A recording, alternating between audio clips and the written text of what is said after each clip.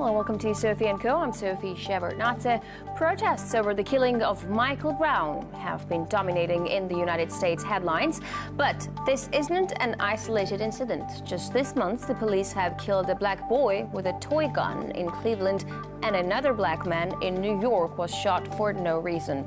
Is police violence getting out of control, and can it be linked to racism in the police? Michelle Gross from the Communities United Against Police Brutality is my guest today.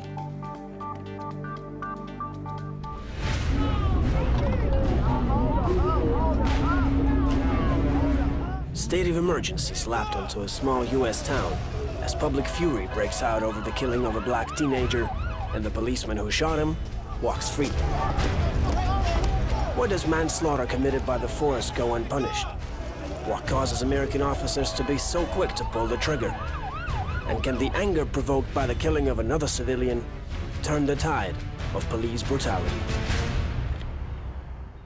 Michelle Gross, president of Communities United Against Police Brutality, thank you for joining us today on our program.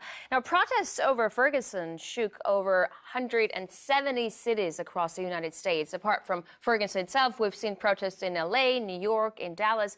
You're based in Minneapolis. Have people taken to the streets there? And I know you're also in contact with those who are in Ferguson.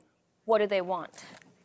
Correct. Yes, we did have a very large protest. Several thousand people were out. We had called for an event the day after the grand jury decision, and many thousands of people turned out for the action. And we were able to give people a lot of information about what is wrong with the grand jury process. We were able to educate a lot of people and actually spur them to, take on more actions now, because there is much to do. There is much to do that needs to happen. Now, the court's decision not to charge police officer Darren Wilson with the killing of Michael Brown, it's outraged half of the country. Is there a reason not to trust the grand jury's judgment? Yes, there's very much a reason not to trust this process. In a criminal or in a judicial setting, what happens in a court setting is that you have two sides. You have, a defense attorney. If it's a criminal prosecution, you have a defense attorney and you have a prosecutor. And so, you've got two sides. It's a crucible in which there's an adversarial process and facts come out through that process. In this situation, you had one man playing both roles. And that particular individual, not only was he playing both roles, but he has had a long-standing relationship and reliance on the police in order to do his regular job as a prosecutor. There wasn't any way in the world he was going to truly be able to affect, a fair process. And now that this whole thing is over, many of the holes in the process are starting to be seen. What should have happened is this. In most states, and I believe it's true in Missouri as well, prosecutors are not required to impanel a grand jury unless they intend to charge the individual with first-degree murder. And there's never a way in the world that a police officer would be charged with first-degree murder for doing their job, because it wasn't premeditated and things like that. So, there wasn't even a reason to call a grand jury. What should have happened is that these various witnesses that he said may or may not be reliable or whatever, should have been able to be in front of a jury, and a real jury, an actual jury that had been vetted by the community and so forth. A real jury could have heard the testimonies and decided for themselves what is credible and what isn't. Having one person stand in for both the prosecution and the defense, it's not possible. It's not correct. And of course, it was designed to elicit the exact outcome. We actually said going into this that this was going to be the outcome, and we weren't actually surprised. We were outraged, but we weren't surprised. Also, there was no proper account of the events of that day heard from Wilson until very recently. Why did it take so long? That's correct. And part of it is this. If you or I or any average community member was involved in a crime or even a witness to a crime, we would be interviewed right away. Our positions, our understandings, our accounting of the situation would have been documented quickly. First, there wasn't even a police report for the better part of a month that would put into writing Wilson's own positions on things. They didn't even interview him or create a police report until the better part of a month. This gave him a long time to concoct his version of reality. And, you know, when you've got two people and one of them is dead and not available to be a witness any longer, then what the other person says takes on great weight. And so consequently, that needed to be ensconced in writing quickly. You know, this idea of giving him nearly a month to come up with his story before they put anything into writing is wrong. And so that's right out of the gate. And then even since then, his story has changed multiple times. But also, you know, there was a foolish story that was going around. But also, I couldn't help but notice what he said when he actually said that. Wilson said he has a clean conscience, that he wouldn't have acted any differently. Why is he acting so self-assured in the face of such strong reaction? Does he feel the police force has his back no matter what he does? That's exactly what the issue is. The police force, the city officials, the county officials, the government has his back no matter what he does. And this is characteristic of policing in this country. You know, we have situations, this was an egregious situation to be sure, and of course people have reacted strongly to it. But we had a situation in Detroit some years back in which a 7-year-old girl, Ayanna Jones, was shot through the top of her head while she was napping on the sofa in her home after police broke into the wrong apartment in a raid. And, you know, here's this young woman, she's, I mean, a girl, a little child, laying on her sofa sleeping and is shot through the top of the head, and they could not even get an indictment in that case. You know, we in Minnesota have documented over 208 cases in which people died at the hands of police in the state of Minnesota in the last decade or so. We have never seen a single indictment. We have never seen a single prosecution, not even a single charge. Wow. Nothing happens in these cases.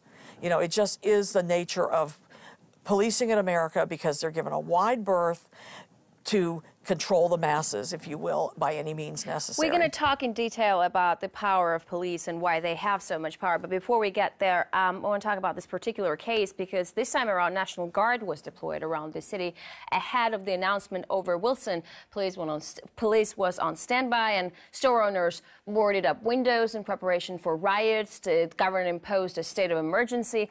Authorities knew there would be public outrage. Was the reaction bigger than expected? I don't think that the reaction was bigger than expected at all.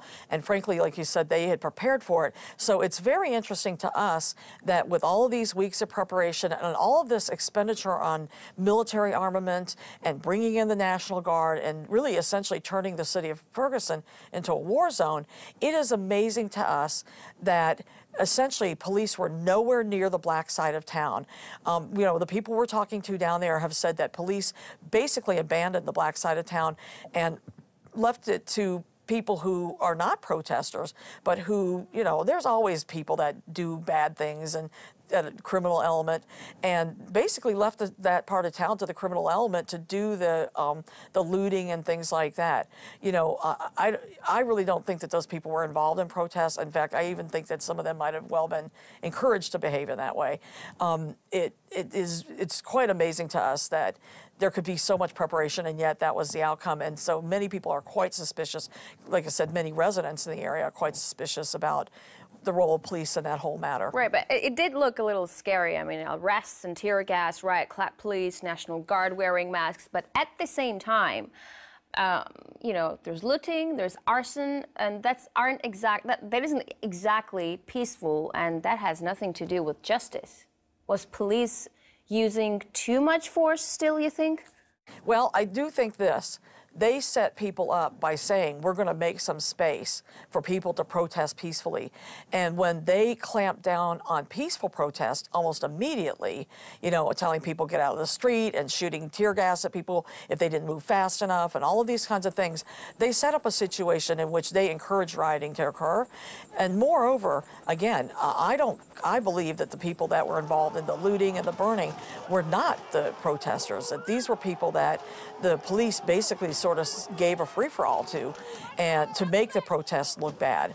I truly do not believe that they are connected, and I believe that from my conversations with people on the ground in Ferguson. You know, I'm pretty convinced that this was something where they literally, police just pulled out of a particular area, said, you know, let the criminals do what they want to do, and then that will, you know, muddy things up and make the protests look bad. Mm-hmm. Now, Ferguson is an example of a police department which is predominantly white, and most officers live far from the black communities they serve. How big of a problem is the cultural and mental gap between the black communities and the white police force? To be sure, that is a huge issue. It happens in just about everywhere. We have it the same way in Minneapolis, where largely suburban white police officers are essentially an invading army in, you know, black neighborhoods or Latino neighborhoods, other communities of color. And there's often misunderstandings culturally and things like that. Those things could be taught to people, how to interact more respectfully with other cultures. The issue is there isn't a will for it. In this community, I can definitely speak to that. We have a lot of officers. You know, we actually have a problem with some of the officers in our police force being members of the KKK. You know, the Ku Klux Klan, the white supremacist organization. We have officers who are racially insensitive. We have officers who, you know, carry their prejudices into work with them. And while, you know, you can't control what's going on in individuals' minds, and any organization, it's the job of the head of the organization to control the culture of the organization. And what we have in this town is a failure on the part of leadership to control the culture of the organization. Mm-hmm. And I think that's very much the same thing in Ferguson. You know, when you have a majority black town that's, you know, run by, that's policed by white officers, these kinds of things are bound to happen. So I'm just thinking, wouldn't it make more sense to hire black officers to work with the black community? It would be just easier for them to build trust with the members of this community, which is obviously lacking in Ferguson. You know, this is one kind of a solution, but in the end, black officers shoot black people also. It isn't the only solution by a long shot. Much of it, again, has to do with the culture of policing itself and the leadership of police forces that does not control that culture. You know, much of what you have to do, just like any workforce, is you have to set the expectations for your employees, let them know what's appropriate and what conduct is going to be accepted by the by the agency. Clearly, these conducts are being accepted. They're not disciplined, and therefore you end up with the same problems. Michelle, we take a short break right now, but when we come back, we'll continue talking about the deteriorating culture of policing in America with Michelle Gross from the Communities United Against Police Brutality group. Stay tuned.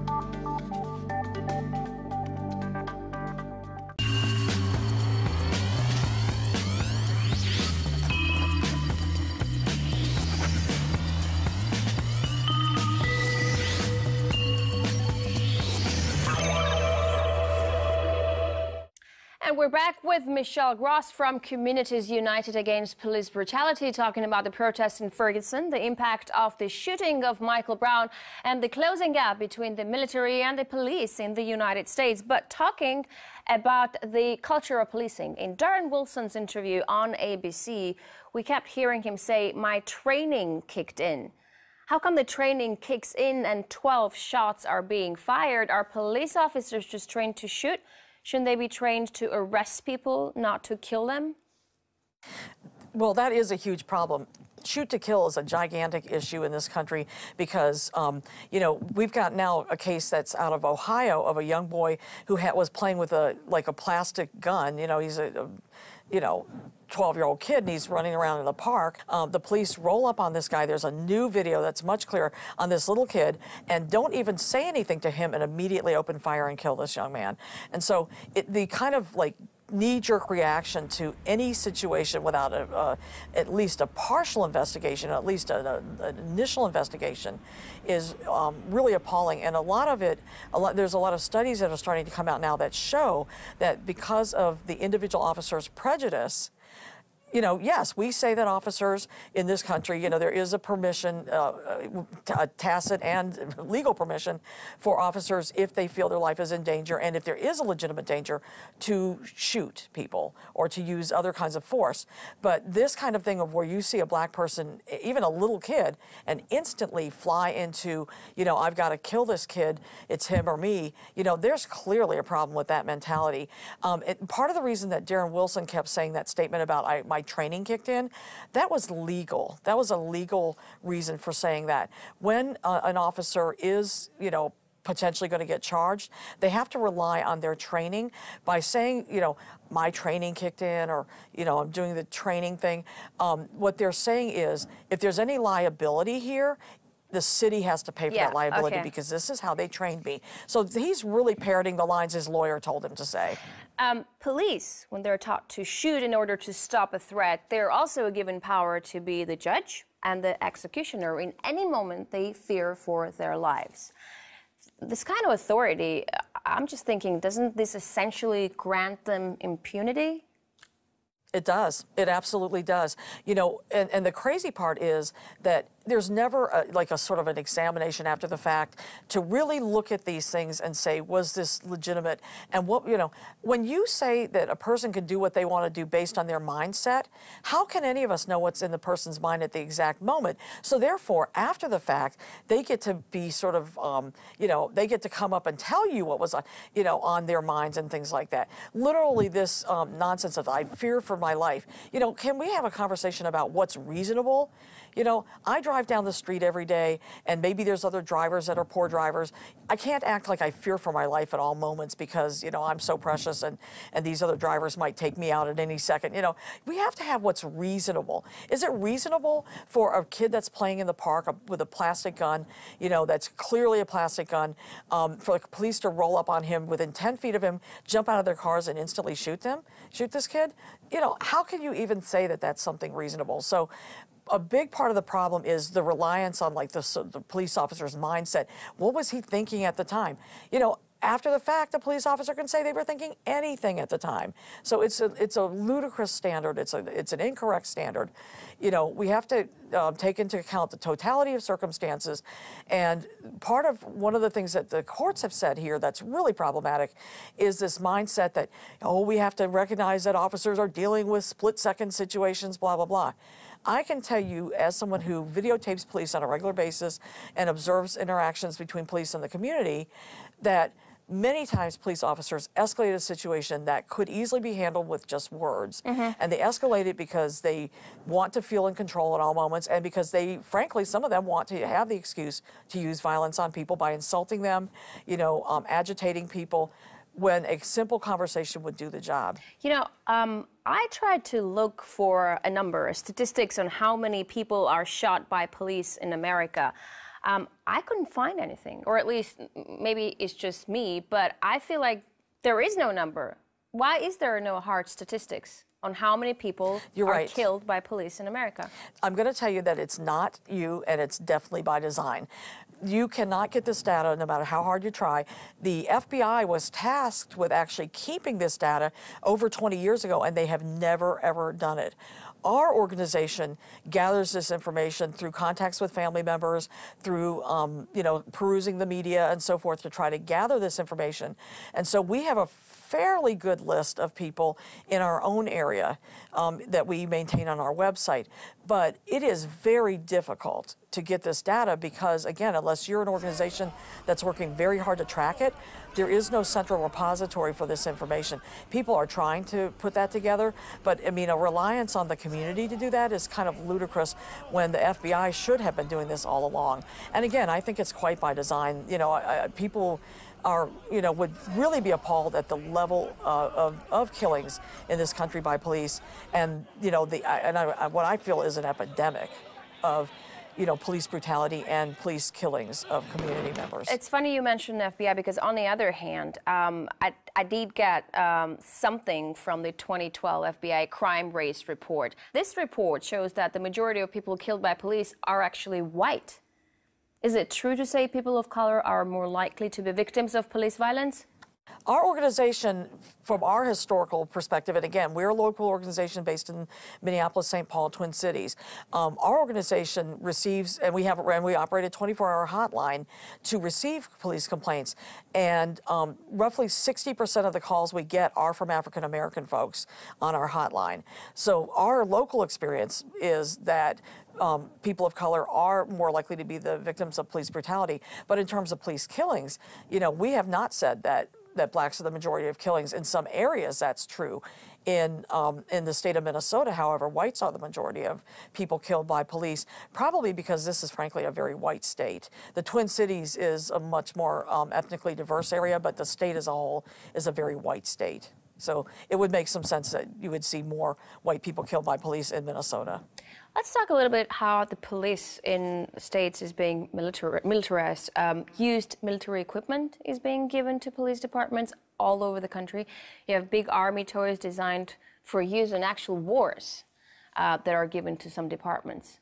Why is this happening? What does the police need this for? They don't need it, and it's an expensive boondoggle. It's almost as if, you know, if the feds are going to give it to us, we've just got to take it. And the idea that we have police, you know, driving these tanks through the street, you know, all of this kind of high-end military weaponry is frightening. You know, we have in this country the thing called the Posse Comitatus Act, which basically says that the military of the U.S. cannot be used in the continental the United States, within the boundaries of the United States. So what they've done instead is they took the armies, the little armies that exist in every single community called the police, and they've armed them instead to essentially be an extension of the military. And frankly, they work closely with the military. There are these things called fusion centers where the military, the FBI, federal agencies, Homeland Security, and local police departments share information and strategies and things like that. It is a frightening spectacle. And the amount of money that is being used for these things is unbelievable. So I'm thinking, Michelle, there is some local police chief who's watching the coverage of these riots and sees how, you know, police is being militarized, and he goes, well, I want the same thing. I want a tank too. Do you think this coverage will actually help the process of militarization? Will there be more support for military equipment in police departments? Because they're scared of the public now, right? You know, it's funny you should ask me that, because that's exactly what I said. Yeah, that's exactly what I said. I said, this thing that happened in Ferguson after the grand jury decision was set up to justify the militarization of the police in Ferguson as well as the rest of this country. That's really pretty much the first thing that I said when I was talking to people on the ground that said that the police had pulled out of the black area of town that and was letting all these businesses burn, you know, and kind of encouraging lawlessness. In my mind, you know, honestly, I really do think that's what it is this was a way to justify the ongoing militarization of policing in this country.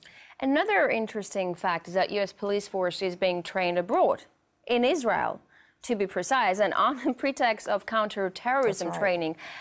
But Israeli police have vastly different challenges. They're constantly faced with terror threats. There's a looming war so close to their homes. American cops aren't faced with all of that.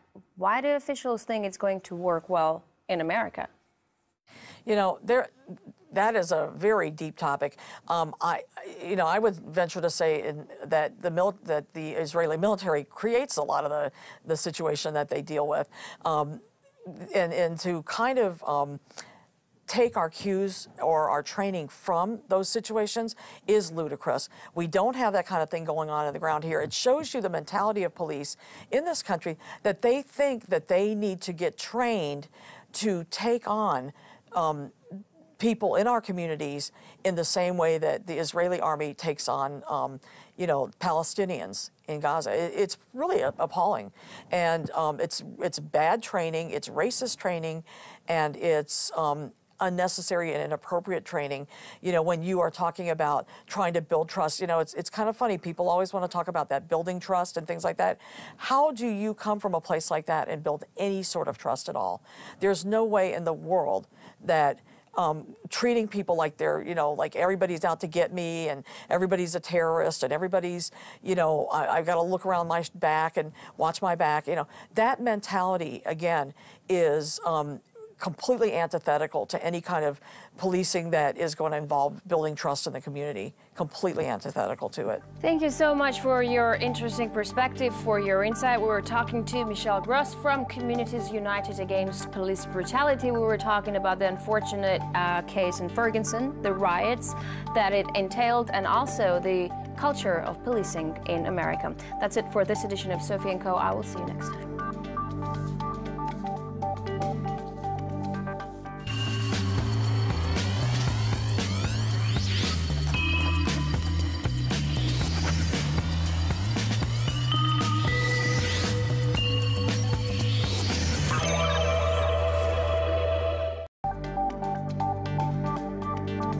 Hello, welcome to SophieCo. I'm Sophie Shepard-Natze. Protests over the killing of Michael Brown have been dominating in the United States headlines, but this isn't an isolated incident. Just this month, the police have killed a black boy with a toy gun in Cleveland, and another black man in New York was shot for no reason. Is police violence getting out of control, and can it be linked to racism in the police? Michelle Gross from the Communities United Against Police Brutality is my guest today.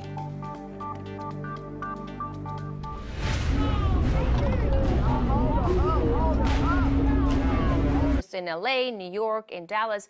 You're based in Minneapolis. Have people taken to the streets there? And I know you're also in contact with those who are in Ferguson. What do they want? Correct. Yes, we did have a very large protest. Several thousand people were out. We had called for an event the day after the grand jury decision, and many thousands of people turned out for the action. And we were able to give people a lot of information about what is wrong with the grand jury process. We were able to educate a lot of people and actually spur them to, take on more actions now, because there is much to do. There is much to do that needs to happen.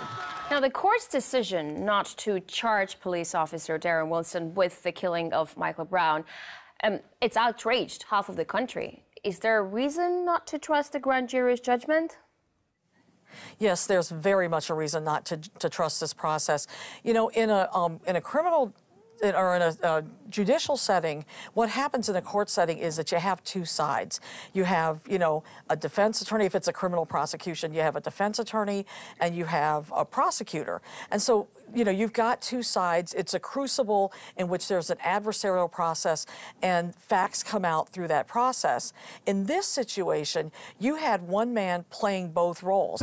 State of emergency slapped onto a small U.S. town as public fury breaks out over the killing of a black teenager, and the policeman who shot him walks free.